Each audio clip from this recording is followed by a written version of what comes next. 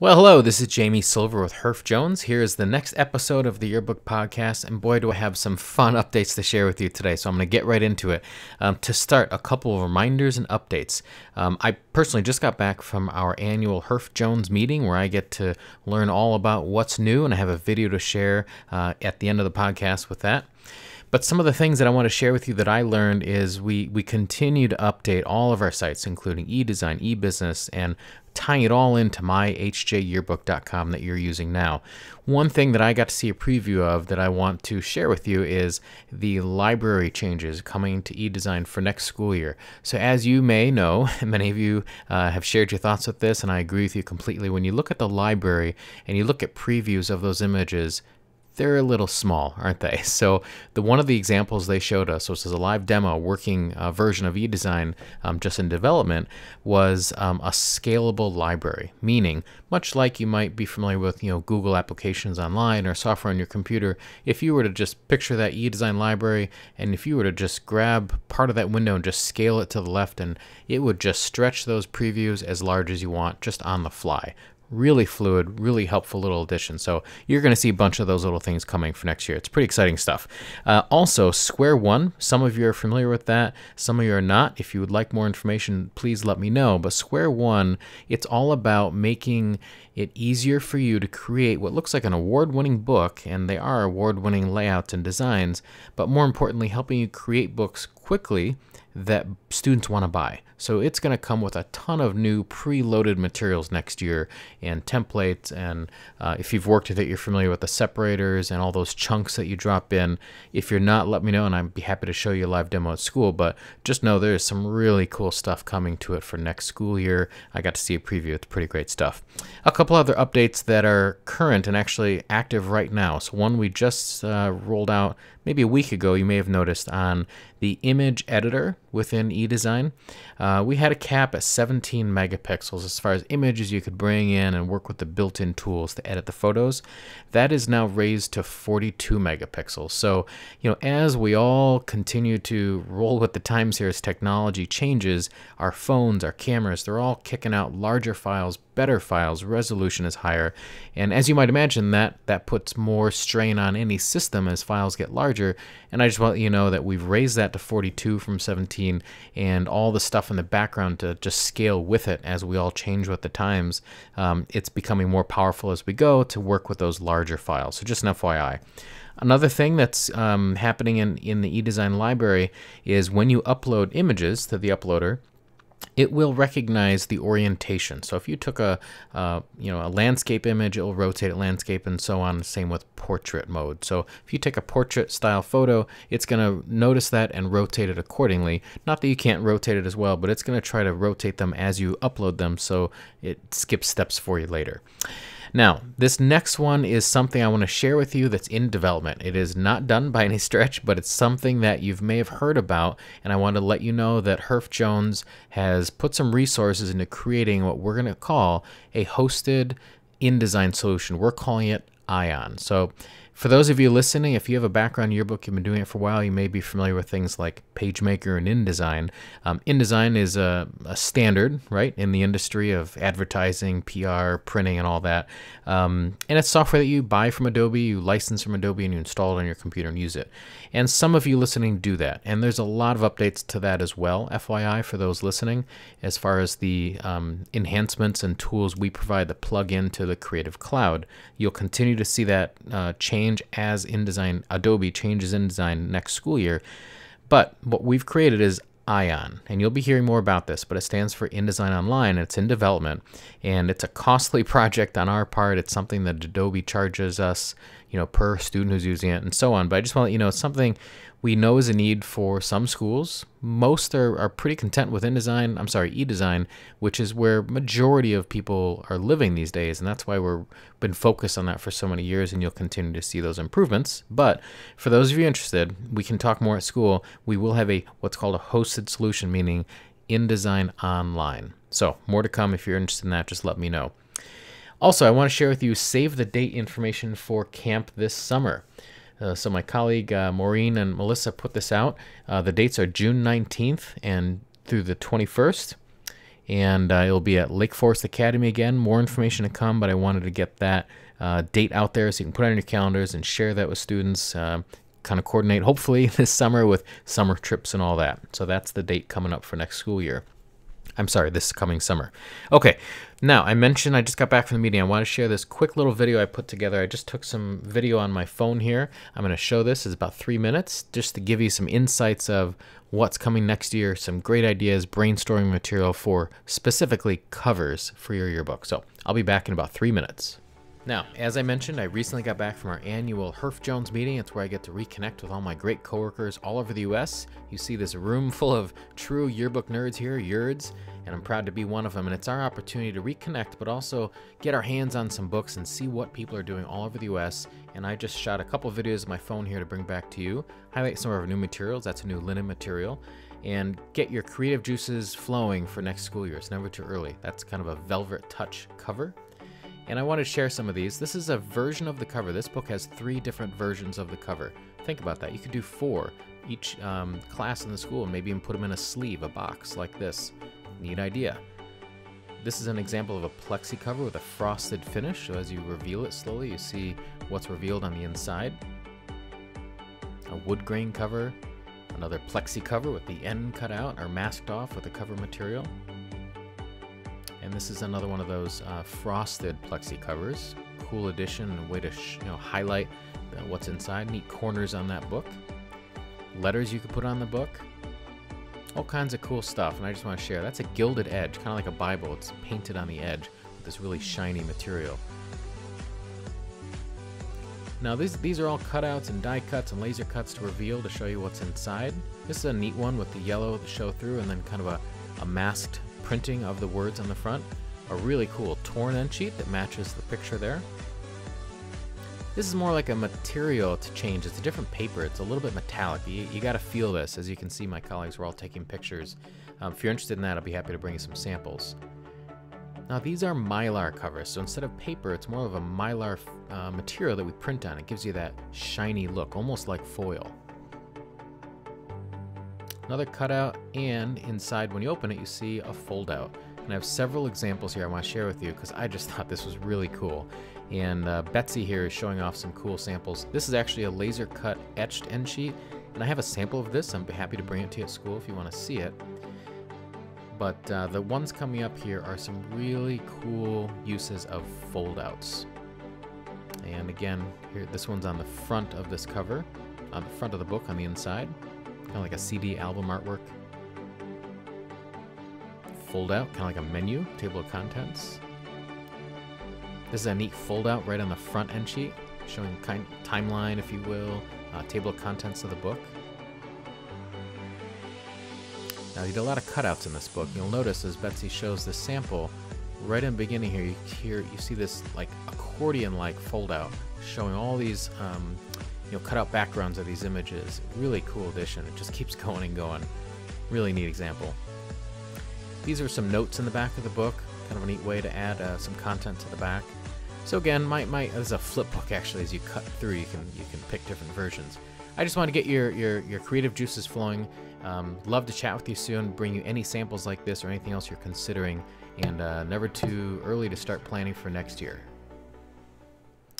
So I hope you have found that helpful. It's the first time I've made a video of this event. It's one that I go to every year for the last 16 years with Herf Jones, and it's a fun way to, again, reconnect with my colleagues, but also brainstorm together and get some new ideas to bring back to you guys for the next school year. So I figured I'd make a short little video, share it with you, maybe get the creative juices going, as I said, and just get you thinking about next school year as you're still working on this year's, obviously, but just looking ahead. Now, with that said, that was kind of get you thinking about next year. I'm going to kind of rein it back now to this school year, and I have 3 quick demos I want to share from my colleague Mark, who've seen some of his videos in the past, things that are more time sensitive to right now. So the first one is all about checking the pages to make sure things are getting ready and looking good and there's no errors for submitting it. So this is a quick demonstration. It's a couple minutes on the pre-flight check. So I'm going to bring that up here and share this with you, and I'll be back in a few minutes. In this tutorial, we'll look at how you run a pre-flight check on your pages. Pre-flight is a check that eDesign runs on the pages, examining them for several potential issues. A final pre-flight has to be run on the pages before submitting them, but you can launch pre-flight at any time during the production process. In fact, it can be a good practice to have each staff member pre-flight his or her own pages. They would do this before turning them over to the advisor. This will mean that the advisor will have fewer things to check or fix when preparing the pages for submission.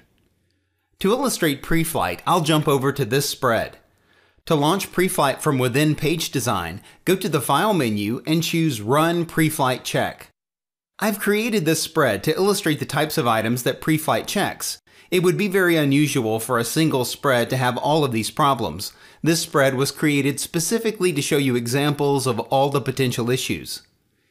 eDesign has first notified us that the spread contains some invisible content. This refers to frames on the page that have no stroke color, no fill color, and no content, making them essentially invisible. These could be frames that were created on the spread but were never used. If I look at the spread in the background, I'll see that eDesign has selected the frame or frames that it is referring to. If you click Yes, eDesign will remove the invisible frames. The next item we'll look at is flagged on both the left-hand and the right-hand page, and that's text across the gutter. If I hover over the notification, the tooltip that pops up will give me a description of the problem. If I click on the notification, the item in question on the page will be selected. In this case, it is the headline text frame. I'll zoom in to 100%. You can see that the text frame is crossing the gutter.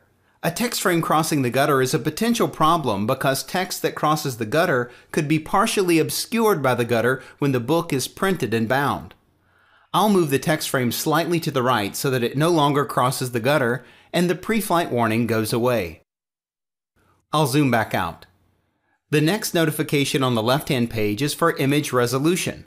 When I click to select the notification, the object on the page is selected. I'll zoom in again at 100%. This image is below the minimum resolution for optimal print quality. To resolve this, I'll double-click to enter picture manipulation mode.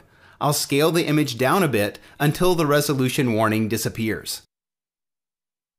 I'll zoom back out. The next notification on the left-hand page is for transparency. This flag points out an image that has transparency applied. When transparency is applied to an image, the image will not be color corrected at the plant, since the color correction could affect how the transparency effect appears. This warning is here to let you know that the image with transparency will not be color corrected. If you intend the image to have transparency, you don't need to resolve this issue. If you did not intend for the image to have transparency, you can go to the Effects menu and set it to None. The next notification on the right-hand side is a picture box warning. I'll click the notification to select the item in question, and I'll zoom in to 100%. The picture box notification appears when an image does not fully fill the frame. As you can see, when I deselect it, this image is not filling the frame, and I would have this empty area in the frame if I left it as is. I'll enter picture manipulation mode and scale the image up a bit so it will fill the frame. I'll zoom back out. The next notification is for an embedded image. This notification points out to you any images that are not in the JPEG format that will not be color corrected. In this case, it refers to an image that was cut out in Photoshop and saved as a PNG file with a transparent background. This is correct and does not need to be resolved. Pre-flight is just letting me know that this image will not be color corrected. The next two items are bleed object warnings. This notification points out to you objects on the page that do not fully bleed off the page. I'll click the first notification to select the object on the page. I'll zoom in to see the object more clearly. In this case, the object is this graphic that extends into the bleed area but does not fully bleed off the page. I could resolve this by moving the graphic out a bit, but in this case I don't care if the graphic bleeds off fully or not. Given the pattern of elements, it's fine where it is, so I'm going to leave it as is. I'll scroll down a bit and click on the next bleed object notification. It refers to this red bar that does not fully extend out to the outside of the bleed zone. I do want to make sure that this red bar fully bleeds, so I'll extend it out to the outside of the red bleed line. I've now examined all of the flagged items and resolved the ones that are problems. I'll click Exit Preflight to return to Page Design. And that's how you use the pre-flight check function in eDesign. Boy, that's a lot. And for those of you who have been working with eDesign, you may have seen those. If not, I encourage you, as Mark said, to run pre-flight as you go rather than leaving it till the end. And as you saw, the one thing I noticed in the video I wanted to just highlight is you saw Mark click on the warning, down the left or right side, depending on the right or left page. And I think some of us forget that sometimes because I often get a phone call of, it's telling me there's a bleed issue, but I don't know where it is. So I just want to show that to you in Mark's video, because if you click on the word bleed on the, that column down the right or left side, it highlights for you and draws your attention right to it and selects it for you so you can see what it's talking about. So, but again, in review, the pre-flight is going to check things. It's not going to say that it has to be fixed. His example there with the transparency and the graphic that was bleeding off the edge, it's not saying that it's a problem. It's just double checking, and it wants you to review it to make sure. Some of those things are completely fine or intentional, and you can ignore them, as Mark said. But the DPI warning, we're going to get into that. That's the last video I'm going to share today. It definitely is something we got to look at. So, okay, moving on. The next one is also on the topic of something to consider doing now rather than later. When I was on Yearbook as a student, I can still hear my Yearbook rep saying this today, and this is before we had easy tools like this, and he told me, you want to start your index early and don't leave it for a big daunting task at the end of the school year. Of course I did. So please learn from my mistake, and you want to get your index started really now, really any time throughout the school year. It's a fluid process, meaning you don't have to start it and finish it at the same time. I would encourage you to start this process you're going to see in this video. I would encourage you to start this as you finish pages, right? And maybe even before you go to approve them for your advisor to submit them, because through the process of evaluating entries for the index, you might find a typo. And what a great opportunity to fix that before you submit the page. So I'm going to show this quick video. Again, it's a couple minutes here, and it's going to talk about the index builder. I encourage you all to start using this now. It's cumulative, and just work on it as you go. Okay, I'll be back in a few minutes. The Index Builder wizard makes it easy to build and flow a complete and accurate index in 5 steps. Step 1. Names. The hardest part is done for you, as Index Builder automatically catches anything it thinks you'd want to include in your index. Which means the work becomes an editing task, not a sorting through every page searching for names task. Once it creates the list of entries for review, you edit the list to make any desired changes, merging any duplicate entries, or specifying anything you don't want indexed. Step 2. Index Setup. Simply choose where the index should start in your book, how many columns you'd like, and column spacing options. Step 3. Text. Determine which font to use for the header and how you want it aligned, and choose or create a character style for the index entries. Step 4. Layout. Review each page preview, adjusting column heights as necessary, leaving room for any other elements on your index pages. Step 5. Flow. Let Index Builder do its magic, creating the index pages and updating the latter. The Index Builder makes it easy for you to accomplish a key yearbook task, generating an accurate index of the people, groups, and topics in your book.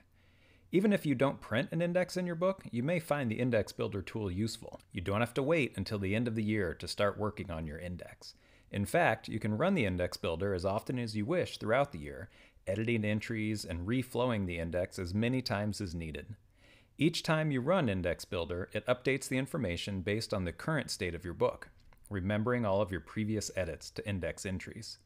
It even applies your past edits to any new names found since the last time you generated an index. For detailed directions and tips on each of these steps, check out the rest of the Index Builder videos. Now, for those of you listening, that wasn't Mark. That was my colleague Adam giving that demonstration on the Index Builder. As he said, though, it's a great thing to start early. Okay, for the last video demo today, it is all about DPI warning and resolution. So I'm going to share this video. It's probably old hat, but I just want to go through it because it's a common thing we're all dealing with this time of year. And, because we're getting pictures from various locations, different phones, how old they are, makes it a better or worse file, depending on the camera. So anyway, the warning that you may have seen, that big DPI triangle, you saw it in the first video in the pre-flight check. Just want to explain a little bit more. This is a short one. It's only about a minute, and I'll be right back. Digital images are made up of small squares of color called pixels. The number of pixels in an image determines how large it can be printed and still retain the highest quality.